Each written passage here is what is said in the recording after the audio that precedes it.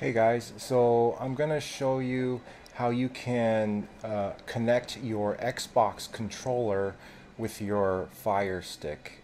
So with the Xbox controller, you can play games on your Fire Stick. So right now I'm playing Bomb Squad, and I'm using my Xbox controller to play the game.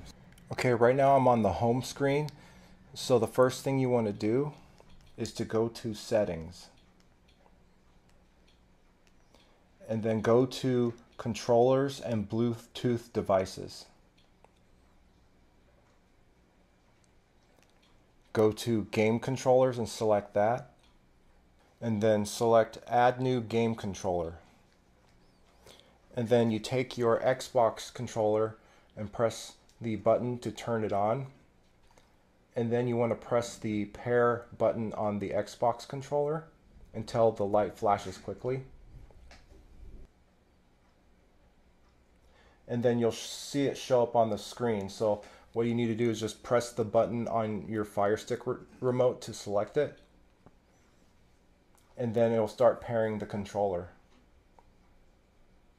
And then the light on the controller should be solid, and then you should be able to control your Fire Stick with the Xbox controller.